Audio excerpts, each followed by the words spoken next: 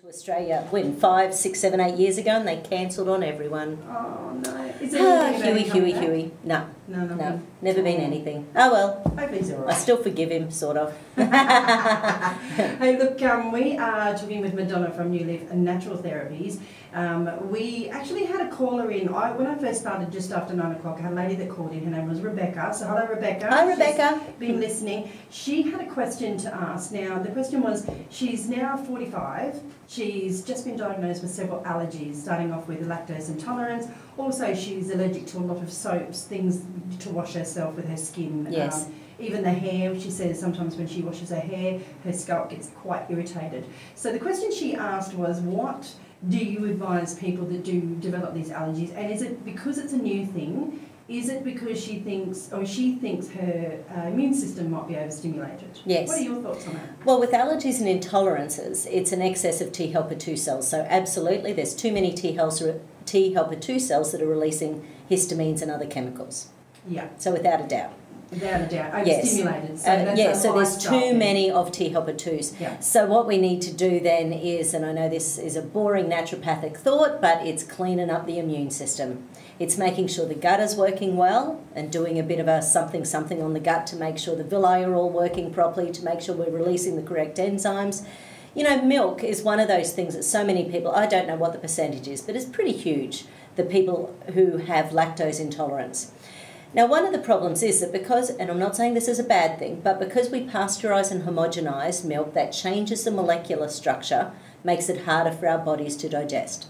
Some people simply don't have the genes to release lactase, which is the enzyme we need to break down lactose, but sometimes it's just because we've destroyed the villi because of the pill or antibiotics or something, or lifestyle stress. You know, we always, stress is so, it causes so many things. So you've got to clean up the gut, because basically the T helper 3 and T helper 17 cells, they're supposed to balance your T helper 1s and T helper 2s. So when you've got an excess of T helper 2s, your T helper 1s aren't working properly, and neither are your 3s or 17s. Right, and that doesn't mean that we've done anything wrong. No. It could be something as simple as, it's just something we've developed over as we've aged. Yeah. Unfortunately, ageing isn't very nice because... No, and we're all living on this planet at the moment. Yeah. We all know we're breathing in pollutants. It's just, you can't get away from that. So when the body starts giving you a symptom like this, it's saying, okay, what do we need to do here? Once we get that excess T helper 2, we're more likely to develop autoimmunity, especially women. We're 8 times more likely to develop an autoimmune condition than men. Yeah.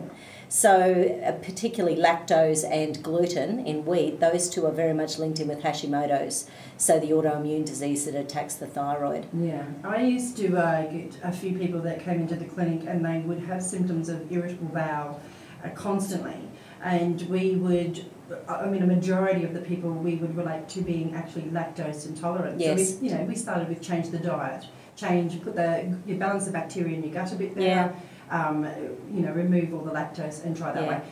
Some people responded, yes. Some people don't. So an allergy is something that there's lots of natural therapies. Absolutely, yes. And you could start with, say, digestive enzymes. There's lots of digestive enzymes that help to break down your carbs, your proteins, your fats. So they have all sorts of enzymes in them, so it supports the body while you're breaking down other things. But obviously once perfumes and things, that's once again, it's a smell, it's activating things, it's those chemicals in the shampoos and conditioners.